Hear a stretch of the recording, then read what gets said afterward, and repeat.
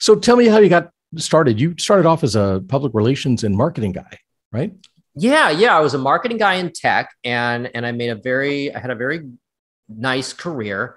And one day I became a marketing director at a marketing services company. I worked there for about 9 months, and I realized it was a soul sucking job, and I was absolutely miserable.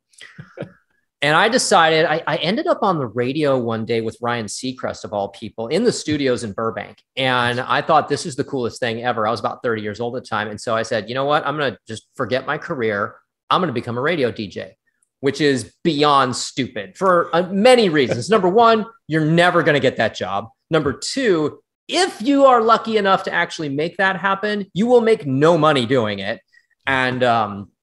And that's exactly what I did. I made the impossible a reality. I became a professional radio DJ, Chris King in the morning, and was on the air for 10 years. And then but then I'm also I was born and raised in Santa Monica. And so I'm not comfortable being broke.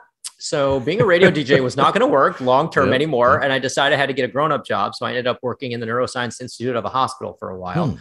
And where I got an accidental education in neurobiology. At the time, I was also going to school. I went back to school doing a master's program in spiritual psychology.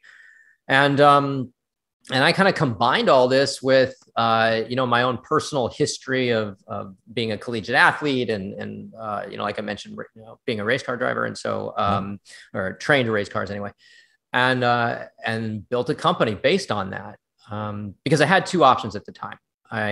It was either play it safe and learn, I don't know, commercial real estate or something, or go out on my own and build something that really meant something to me. And at the time, Harlan, I was broke, I was homeless, and I was living out of my car.